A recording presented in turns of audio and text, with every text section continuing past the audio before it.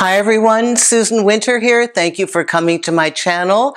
And for my subscribers, I do appreciate your coming back and your incredible comments and your support. And if you're new, please listen to today's message, and I hope that you get something out of it, because today we're talking about, you get that feeling it's a new relationship or even an existing relationship and something's wrong.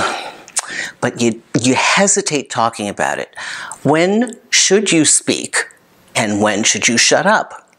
And if you do speak, how do you say it? How do you tell your partner something feels off? Okay, so this is what we're talking about today, and I am going to read this question that came from David. David, thank you for this. So David writes, "Hi Susan, I have a history of getting close to guys, getting my hopes up for a relationship, and then seeing them pull away because they're not sure about their feelings.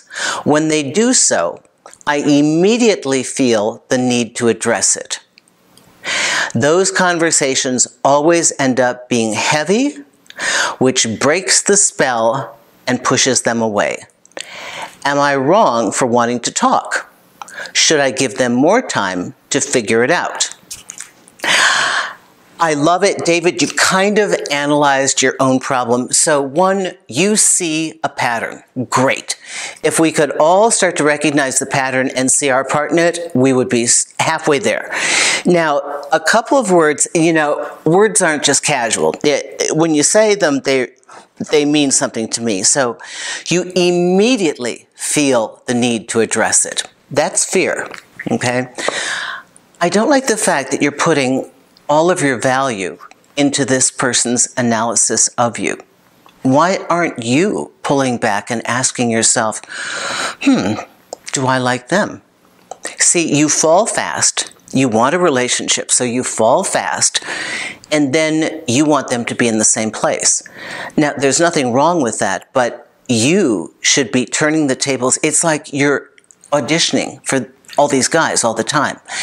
And if you know that you are capable of giving a loving and committed relationship, then you have a chip to offer, a pretty big chip. So firstly, I want you to quit giving them the power to tell you how they feel. Secondly, I want you to understand that this is part and parcel of a new relationship. New relationships are tricky. They're like walking on freshly frozen over ice. We had that in Minnesota. We'd get a quick freeze.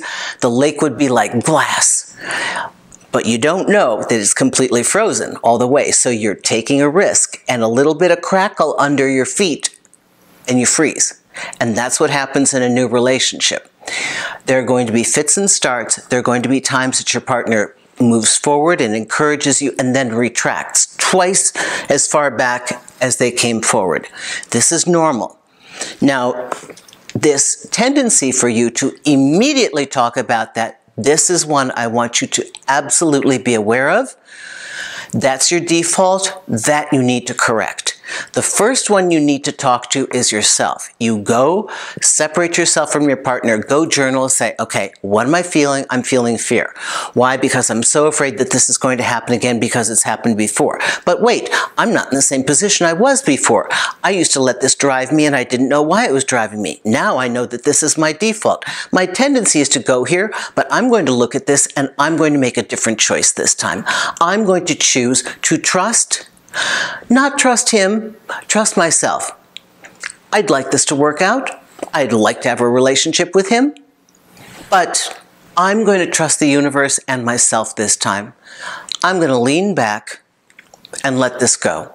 I will have the discussion in time, but not on my impulse, not when it's gnawing at me, because I've learned that that immediate impulse for me to do this ends up, and the second part of this is a heavy conversation.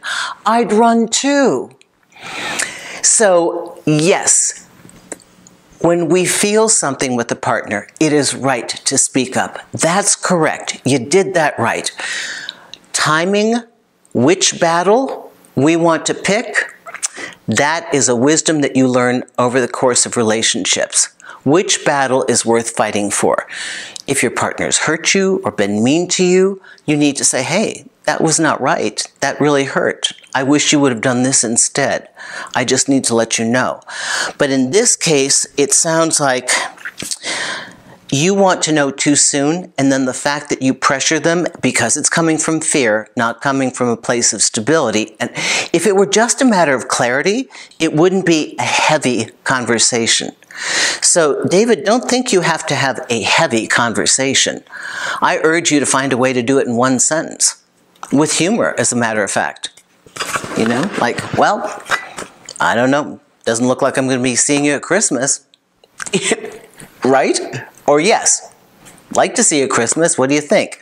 So whatever it is, you've got to find a way in your own language to do something that is not a heavy conversation. Because when you're new in a relationship, if you have reactivity and then you need to have this whole big discussion, a person who wanted to like you is probably going to turn around and say, God, David was great, but oh man, that's so much work. Am I going to have to go through this every time and we have to stop and have a discussion? So act more in accordance with knowing your worth. Look at your partner and instead of asking, am I good enough for them? Do they want me? Are they good enough for me and my goals? Are they someone I want? Maybe I should be evaluating them instead of on tenterhooks waiting for their evaluating me.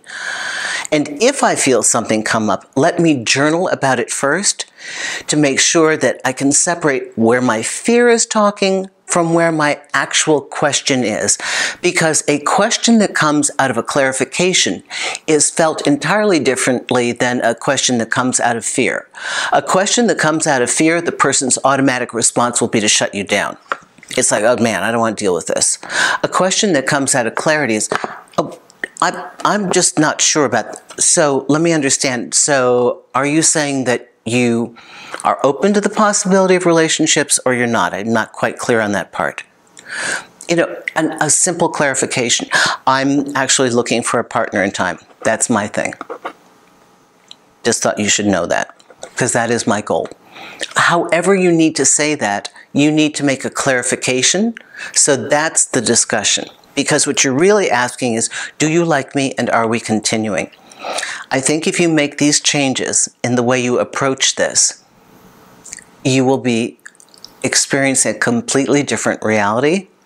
And I'd really like you to write me back and let me know after doing this a month or two how it's worked out for you.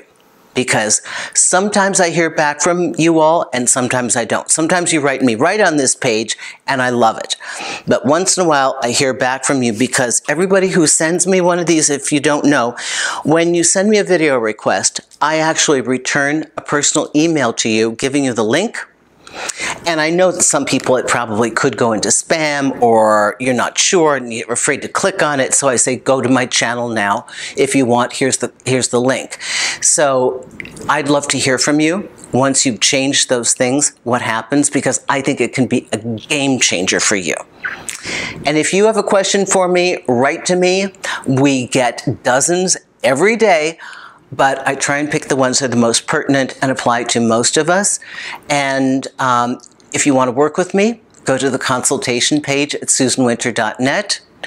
Otherwise, you can hear this on Spotify, iHeartRadio, or wherever you play your music. And thank you very much. Have a wonderful week. My best to you all.